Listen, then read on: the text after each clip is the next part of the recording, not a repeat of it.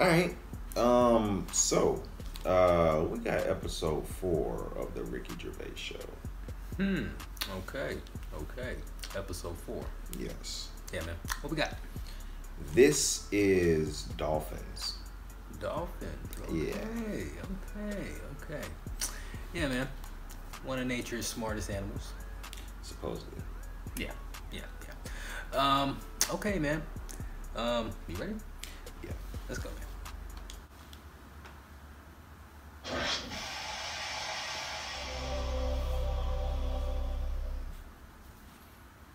Like you said, dolphins try to hump you. Yeah, they do. They do. They're perverts. Yeah. I wonder why. I wonder if they try to mate other sea animals. Not just with humans, you know? Yeah, I doubt dolphins try to like fuck sharks and shit. Get their ass beat up. No. Not right. I think sharks are actually scared of dolphins. Hello and welcome to the Ricky Gervais show with me, Ricky Gervais, Stephen Merchant, hello, and the little round-headed buffoon that is Carl Pilkington. Alright.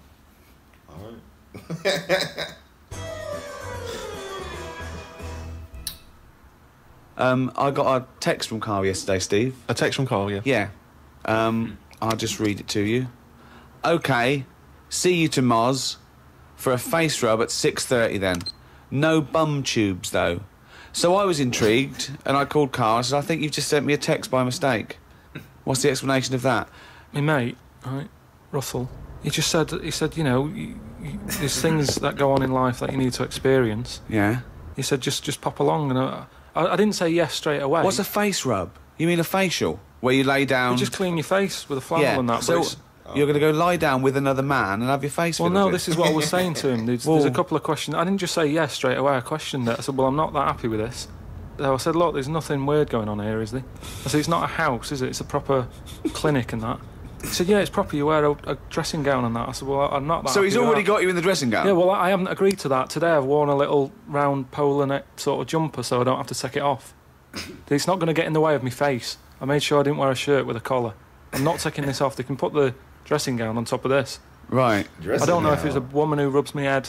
Don't know if it's a bloke or whatever. Well, the thing is, you get extra, don't you, for your face rub, because your face goes all the way back over the top of your head down to the back of your neck. But all I was, so you've got a big face, haven't you? All I was saying to him is, I'll have the face rub, but I don't know if once you're in there, right, they try and sell you the old... the bum tube thing. What's the bum tube? What? Is that a euphemism? What are you talking about? The thing where they pop a tube in and put coffee in your belly and it cleans you out and that. An enema? Why would you have that? I don't want it. I don't think Why I need not? to. Just because I think I've said to you before about, you know, you don't need to be that clean inside. You know what I mean? I don't mind washing my face. But what occasion do you need where you're that cleaned out? Do you know what I mean? And it's always a clear tube and that, and you see all the stuff whizzing past. I don't understand why it's clear. I don't know why you've got to see what's coming out of you. Just, you know, like the generation game, making notes of what's whizzing past. Forget it. They do that with the face rub? I don't know. That's disgusting. I was watching some different TV. Saw an amazing documentary. It was called Tribes. This guy, and he goes and lives with different tribes around the world. These small little indigenous people. And there was one. He went to Papua New Guinea in Indonesia. Right, Carl? He lived with the Kombai tribe. All right. Now, this Papua New Guinea is an extraordinary place because it is one of the only places left on Earth that hasn't been fully explored.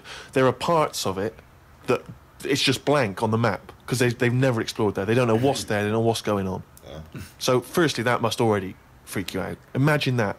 21st century, they have no idea what's going on down there. But do they need to know if there's nothing going on? Well, they don't know what's going on. There could be stuff going on. No, but there's no chance that they'll go, we haven't been over there, and someone goes and there's like an Arndale centre. Nothing's going to be there, is it? So there's no... Well, I'll tell you what is there, okay? There's these various small tribes. Some of these tribes are still cannibals, eating people from other tribes. Do they know they could move on? Have they got a telly? Or have they seen a telly and gone, I'm not up for that? Or are they saying... It's not the Amish. They haven't chosen But what is this. the difference between the Amish and these people? Well, the Amish are a group of people that choose to live in that way. These people are just essentially untouched by civilization. I mean, they do have interaction with civilization, and people do come there, but they still live in this very, very almost prehistoric way. They did buy a telly, but there was nothing on because there isn't any broadcasters. They can plug it in. Yeah. They're having an absolute nightmare. Yeah. But there was one guy, okay, now he said that his brother was dying. This was a couple of years ago, right? His brother was dying. He said to his dying brother, what happened? Why are you dying? This guy said, it was a bloke in another village. Okay, he goes over to the other village, he kills this other bloke, right? He eats him, or eats bits of him. The other village gets a bit annoyed. They go, what's going on? Why did you kill this bloke? He went, sorry about that, right? They said, well, you need to make it up to us. He gave him a pig. They said, a pig's not enough. They gave him 5 pigs, so 5 pigs apparently made up for the fact that they'd killed all of them. They said, well, hang on, what are you going to do with this bloke's wife? Why were they bartering? Why didn't they just get the police in and say, what's going on? What police? Yeah. Why didn't they call in Kojak? Because he'd have sorted it out, wouldn't he? What I mean is, right, they're miles away from anything, but it doesn't sound like the great place to live, right?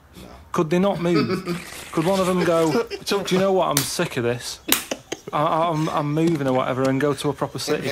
How far away is this these Papa people to the next? They're like the Smurfs. They're very like the Smurfs. But how many miles away from a place with a normal life going on? But think about this, Carl. Firstly, they don't speak the language. So they don't have any practical skills. They've got no experience of civilization. So even if they chose to go and live in one of these cities, what can they do? How can they function? I think there's some bacteria that has better lives than that.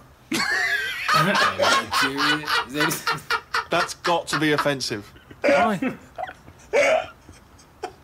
Okay, how about this is one of the weirdest things. This is one of the weirdest things, right? The bacteria with a better life. Entire people, an entire race Just of dismiss. people.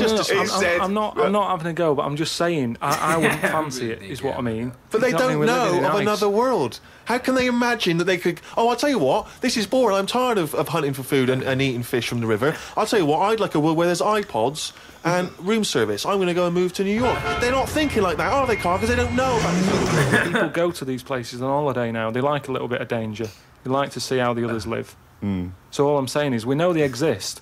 The Papa people, maybe people aren't going there. It doesn't sound like the best place. I can't imagine it having a tourist board or anything, right? But would they accept me if I popped over there and, with Suzanne in Papa? Well, no. Okay, this is one of the things that they do, okay, which is a tradition you may have to do.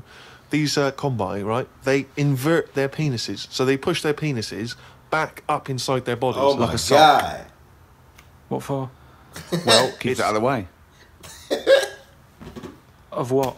Well, if you're running through the undergrowth chasing a hog, you don't want it flapping away, But it's also become a kind of ceremonial thing. So if you were over there, you may well have to try it yourself. You would have to try it yourself. If you went there, you'd have to try it yourself. But even cavemen had little pants on. Why haven't they? Whoa! Slow down. Rewind. What do you Again, you've been watching the Flintstones. No. It's just Is it a leopard skin pair of pants that's actually quite a... Go on.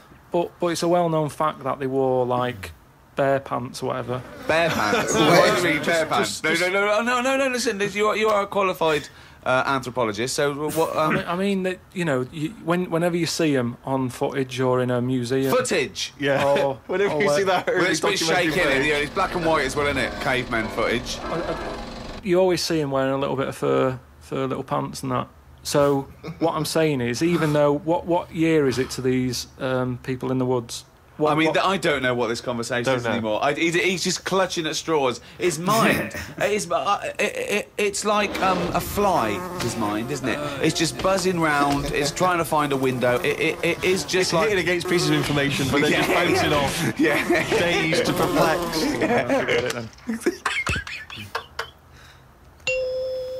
I was shopping with Carl before Christmas, and we went round sort of Piccadilly and St James's, and those really beautiful shops around there. And I went in one shop. You had to ring a bell to enter. Yeah. They came down, and it's like a iconoclastic sort of shop, and they found things from churches and nearly all Russian 16th century pieces onwards. This beautiful carvings and paintings and statues. And I went, oh, it's beautiful. And as I was looking round, I heard Carl sidle up to the bloke and go, what's the newest thing you've got here?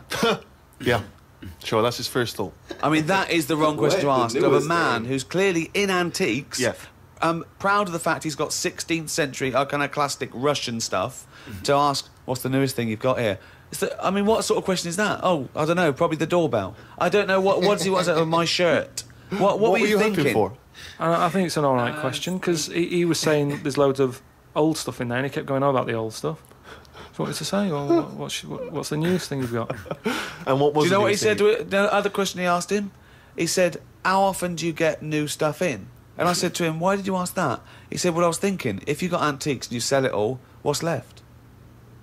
Like someone's going to sell all the antiques in the world because they're not making. He said, "Because they're not making any new stuff." What does that mean? They're not making any new stuff. But I know for a fact no one's ever going to go in there and buy the lot anyway. I mean, I've never seen anything like it. I'm not at any point in my life, and I don't think that'll ever happen, will I go, I need some old Russian wood. Because It was brilliant. No, it was, Steve, no. it was beautiful. It's amazing stuff. There's stuff. There's these things from the 16th century of sort of like saints and monks, and they're carved. But and there's loads of it. It's just all piled up. No one's interested. If I was him, I'd go, do you know what? I'm into this, but no one else is. Close shop. Because seriously, it's just piled up, piles on piles of like old bits of wood with pictures on it and that. But just think of a man 400 years ago that carved this. No, but nobody wants it, do they? I've never heard anyone say, oh, look, it's my birthday coming up. I'll tell you what I'd love. What? A bit of old Russian wood. It doesn't happen. That's what I'm saying. I've never heard anyone saying it. Like, I've never overheard someone saying, you don't know where the Russian shop is, do you? And this is in London where the rates are high. There was this thing, right, Steve? Them old drawings on, like... It was like a panel from a church that someone had painted. Right, yeah. And I think it was like, from sort of like 1590 or something. Yeah. And it was this a picture of this saint, wasn't it? So 1590. It could be from any time, really. So there's this one there, right, leaning up against the wall. And most of them in there was that Stalin bloke, right? But there was this little... Right, can I just stop you there? Lenin. Right, okay. all right then. Yeah. So he was on all these bits of wood and stuff, but I saw this other little face, right, little fella with a beard, right. So I said, "Who's this bloke here?" He said, "Oh, the story there, right." He said, "It's this little fella, and he got mugged back in Russia." This is right, isn't it? This is what he was saying. He said he got mugged. It's just that term. I love that term in a 16th century Russian wood. Oh no, I'm being mugged. So he got mugged. He got happy slapped. And he said, "I've had enough of this." Right? Yeah. And he went to live in the woods. Right. Made like a little shed. Stayed there. People went to visit him, and like if you got a problem, you knock on his door and you go, "Oh, I'm sick of it." And he'll sort of say, "Yeah, I know what you mean. I've moved out of the city and what have you." And he'd make them feel better, and then they go again. Now, why has that man got a plaque? What? If he was around now, there's no way he'd have a bit of wood with his face on it, is what I'm saying. If someone had got fed up with living in London or New York or whatever, and they go, "I'm going to go and live in the woods," people wouldn't visit him, and he wouldn't get a piece of wood with his face on, is what I'm saying. But this man is selling it for I think it was about 750 quid for this bloke's head. But the chances are that this is either a well-known Russian folktale, or it may even be a piece of classic Russian literature. He's a saint. He was a saint. Okay, he was well, in which canonised. case it's Everybody was a saint years ago. That seems to be thrown about, doesn't it? He was a saint now. Name him one now. Yet this fella lived in the woods in a hut. Oh yeah, that's Saint John or whatever. He's not a saint. He's done nothing. If anything, he's sort of said, "I can't be bothered with living in a city with everyone else. Everyone else has got to put up with it, but I can't put up with it. I'm going to live in the woods." Well, if you can't put up with it, you're not good enough, are you? You've got no stamina. And yet he gets a plaque, is what I'm saying. It's annoying. Who would you like to see get a plaque in the modern world? Who deserves a plaque, in your opinion? Probably like nurses and that who do a lot of bad things that I think I couldn't do that, carrying lungs about and all that. No, but I couldn't do. Do you know what I mean? That's one job that my mum wanted me to be a doctor. Whoa! What was she thinking? Oh, what's her expectations like now? Didn't fall far from the tree. Oh, when did she start giving up that dream? At what age did she start going, "Carl, you don't need to study your books anymore. Go and play with the worms in the garden"? When did she sort of like let you off that dream? Is it the day that she caught you with a spoon up your nose?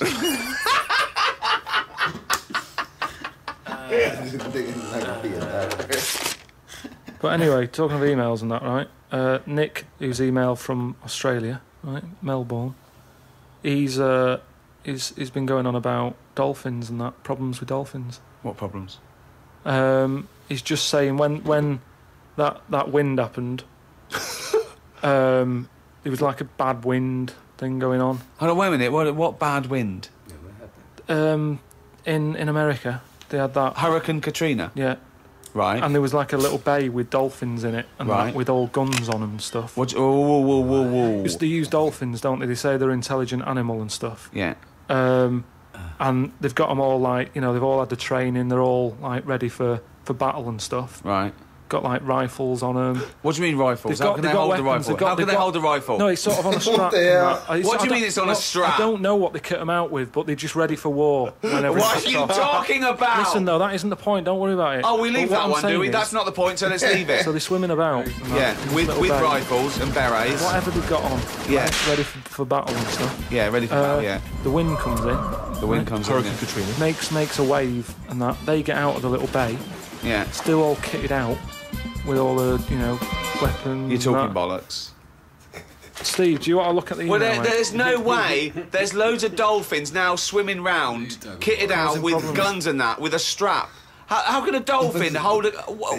Again, you've been watching Planet of the Apes. Oh, he's trying to talk to us. Planet of the Apes.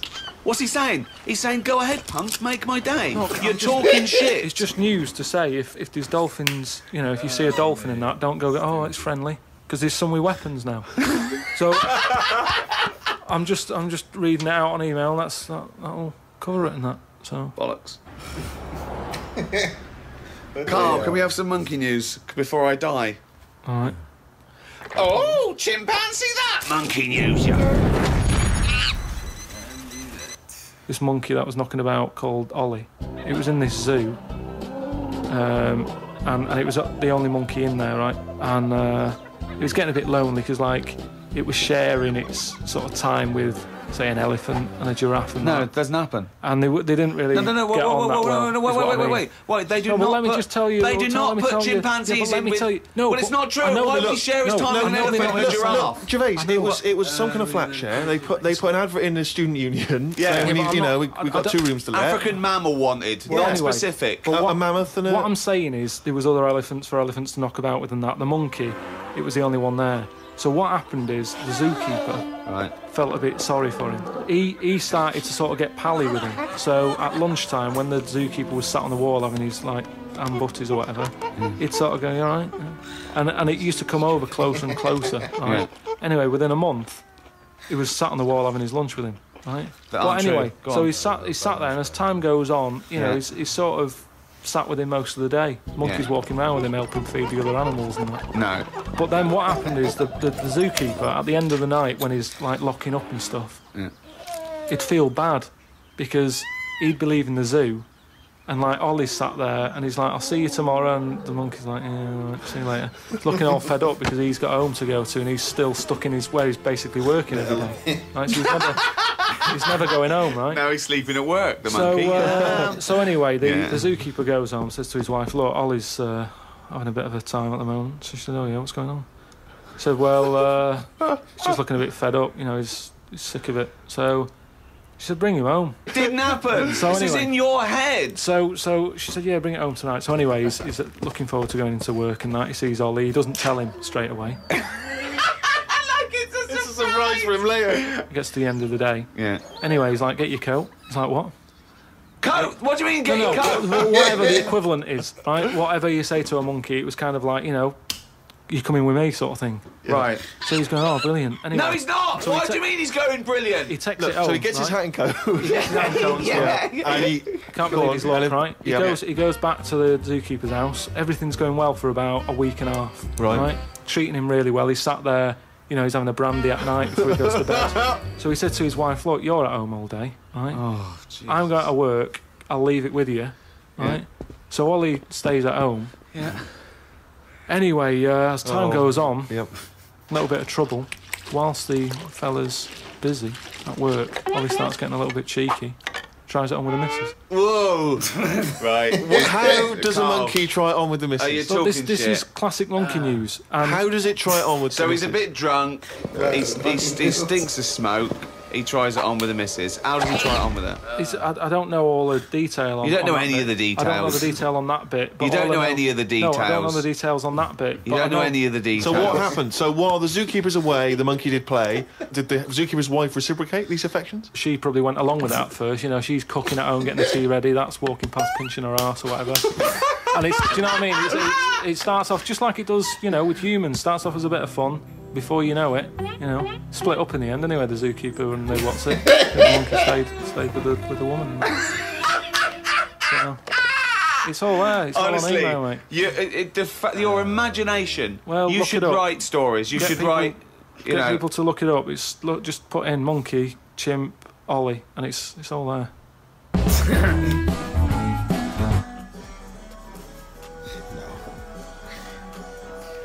That was great. I want to say it's not true, but like, Yeah, a lot of the stories Carl said has turned out to be true. Yeah, Especially the man. monkey news, like the monkey newscat, the monkey on the news or whatever. Yeah, man. Like I Broadcast. said, remember I told you that chimp-like human I saw, and on the woman's deathbed she said that she had sex with a chimpanzee, monkey. She said she had sex with a monkey. Yeah, on her deathbed. Yeah. But I don't know to believe it or not. You know, internet's a tricky place. You know. Yeah. Yeah, man. Yeah. Yeah, man. Dolphins. Dolphins. Talk about dolphins, inverted penises, Yeah. a cannibalistic tribe. Mm-hmm. Like, why would you ever go to visit? You said, do they know just to go, just to leave? Yeah. Pack up their bags and just. Yeah, like shit, dude. I guess they don't know they could just move to the city and get a job and get an apartment. I guess being out there is free. If they did know, they might choose to stay. Mm-hmm. But you got to leave them alone. You got to leave them isolated, because they'll eat your ass. They said that we don't even know what's going on there. Well, yeah, that's like that. I forgot the That tribe. island, yeah. Yeah, the island. I think it's Sentinel Island or something. Yeah. Like shit, if you even get close, helicopters can't even get close. They shoot arrows and shit. Yeah, exactly. Boats and shit. Mm-hmm. Yeah. Yeah, man. Yeah.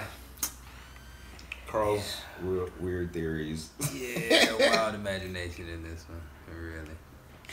Oh, Really. jeez. He said, you giving us a go, Carl. God, this story is bullocks. Bullocks. It's bullocks. But yeah, man.